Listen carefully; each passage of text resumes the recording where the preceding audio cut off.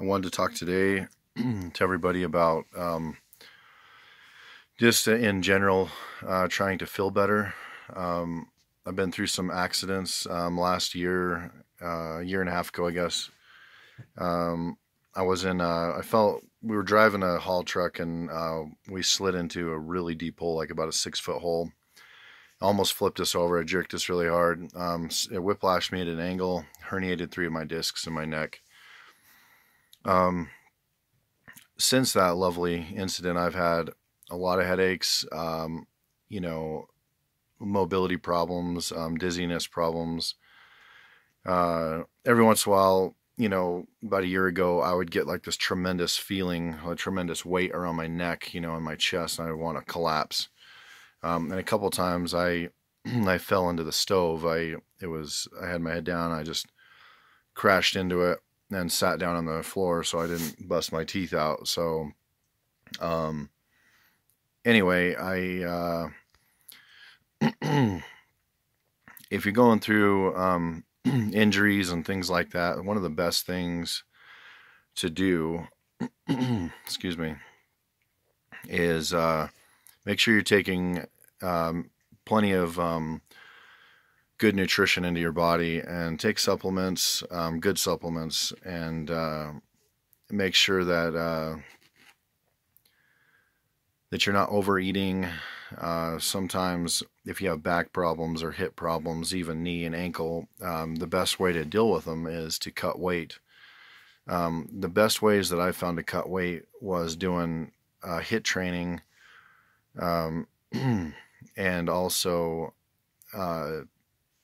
eating a meat-based diet, which was 80% for me. Some people eat more, some people eat a little bit less. I found that 80-20 was perfect for me. So that's where I'm at with that, with diet anyway. As far as like the meat base goes, it's mostly red meat. I eat eggs, and I also eat all kinds of berries in a smoothie. And I eat a small smoothie, about 12 ounces, every day, pretty much. Not every day, but probably 5 days a week. That has pea protein in it. But I eat 5 or 6 different berries for just to boost my energy up. I put a tablespoon of peanut butter in there, 1 scoop of the pea protein, and about almost 3/4 of a cup of all those berries. And I'm trying to think what else I put in there.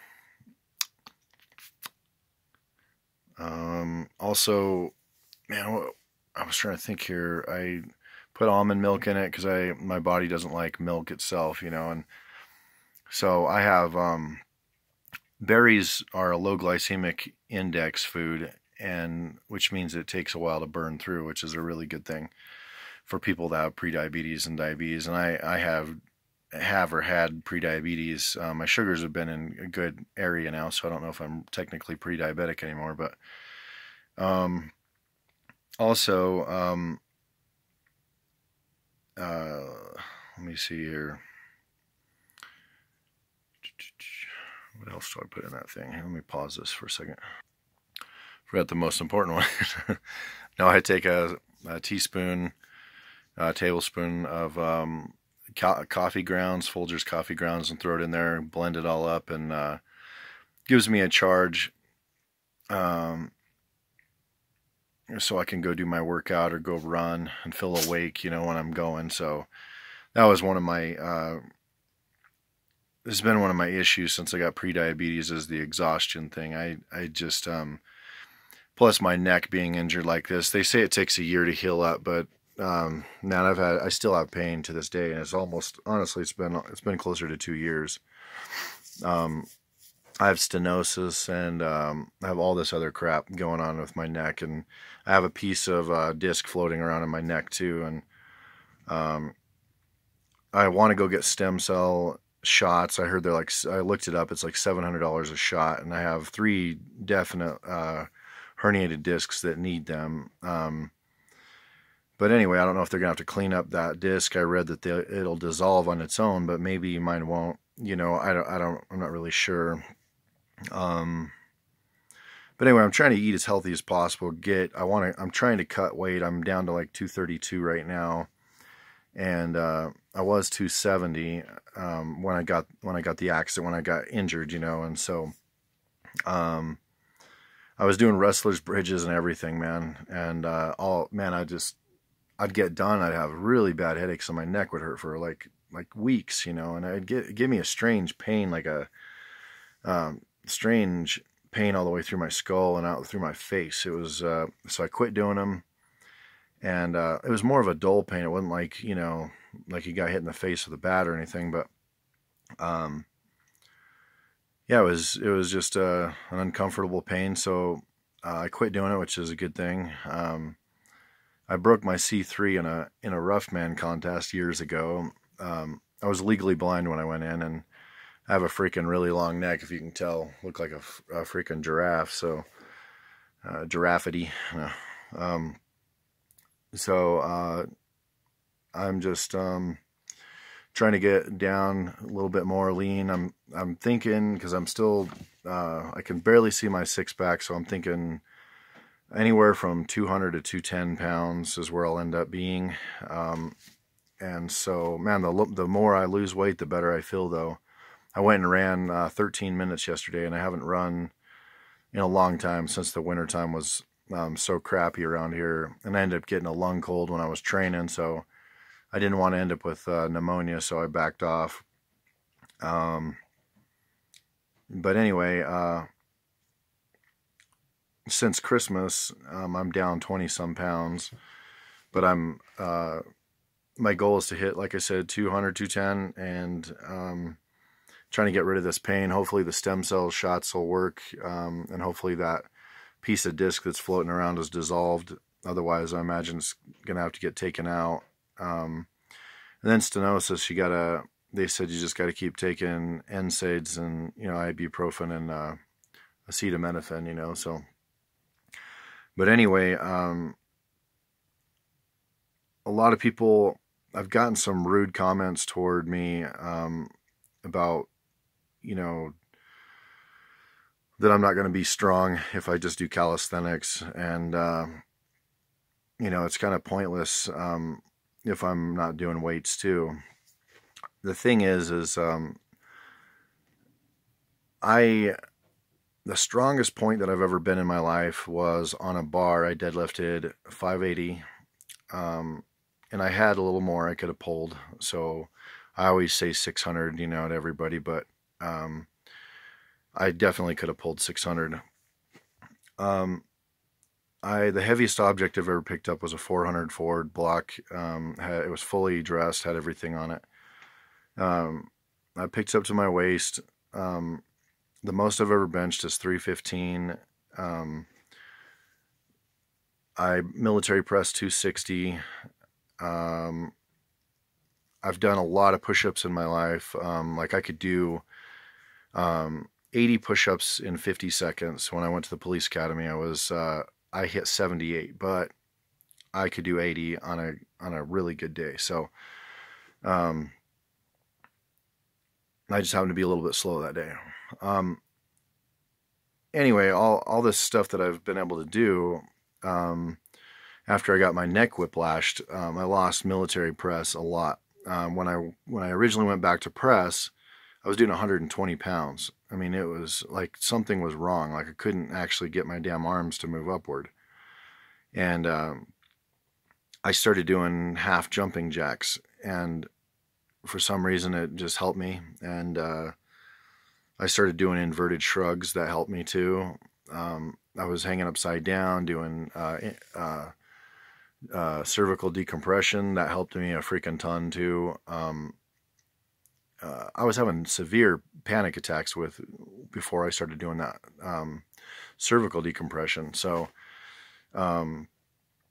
anyway, my thing back to that is I loved lifting heavy objects. I loved lifting weights and everything like that. But if you can't, calisthenics is about fitness. It's not about being big. It's not about being insanely strong. And another thing I want to bring up real quick is that most people are not going to be like Eddie Hall anyway. So it doesn't matter how much you hope for. I've known plenty of people that just did calisthenics that were, you know, gymnast types or even just big guys that did calisthenics. And, you know, there, there was guys that were wrestling that were just strictly calisthenics, and they knew how to use their body, and they move their weight. And, they were very, very strong people. When people say you're not strong, I mean, what are they comparing it to exactly? Functional strength, I mean, even when I was skinny and I worked as a hod carrier for a bricklayer, I've always been able to pick up more than most people. When I was 16 years old, I was picking up more than most men into their 30s. And I was skinny. I was 163. As far as like, if some things are, if you've got injuries, there's these things, there's certain kind of stretches you can do, and you can also do rehab stretches. You can do 30-second stretches, 1-minute stretches, and all the way up to 2-minute stretches. And go into it easy, stretch easy. It's not about lifting, or it's not about, what I'm trying to say is it's not about, really quick ballistic, bouncing type stretches where you hurry up and do it and then get out running. That's not going to rehab you. It's, you go stretch into it easy, and then you'll feel better in the long run. And so, since I've been stretching, because I had osteitis, which I don't know if I'm saying that right. Basically, it's where there's inflammation in the hip area, the hip joints and stuff like that, and the pubic bone. And it originally started when I fell down the stairs in the wintertime. I landed on my side, and my pubic bone popped. And just out of the blue, random stuff, if I twisted wrong or I was carrying something and I was walking with it, my pubic bone would pop. And that sucked a lot. It hurt. A few times it didn't hurt. It just was kind of scary. I was like, oh, wow, But anyway, if you're trying to rehab something, stretch easy and try it for 30-second stretches and see how you do. And then the next day, do 30 again. And then maybe in another, week or two, go to a minute stretches, 45-second stretches, and stretch in every area. Lay on your stomach, stretch, and like in a push-up, but keep your hips on the ground. Lay forward, put your legs on each side of you, stretch and lean to each heel. Stretch your shoulders across yourself, behind your head, and, warm them up. Do everything you can, stretch your neck. Neck is a huge, important one. I mean, I never realized how much freaking pain, I had a super tight neck from wrestlers' bridges. I did them all the time. My neck was 21, now it's 19. But I kind of think maybe my neck would have been broke really bad if it would have been less than 21 inches in that wreck we did. So I'm glad it was built up, but I think maybe it also caused, because there was no, I was lacking in flexibility in certain areas, because I built it up so tight that it would just sit here like that. So, yeah, I think, try some stretches, get a better diet, drink more water, get some more sleep. Sleeping is really underrated. I know, I mean, I work the oil field. I know about not getting any sleep and working nights and doing oil field. That's a super treat. So, working like 100 hours a week, stuff like that kind of sucks, man. I mean, it wears you down, and then trying to get sleep and everything and through the day, man, is difficult. So, but do your best to try to get, I think men are supposed to get 6 or 7 hours of sleep, and women are supposed to get 8 to 9, if I remember right. So just try to get as much sleep as you can, get some sunlight on your face, and, just try to stretch out, de-stress, just do the things that make you feel better, and hopefully, hopefully some of this helps. Been through it for a while. So anyway, have a good day.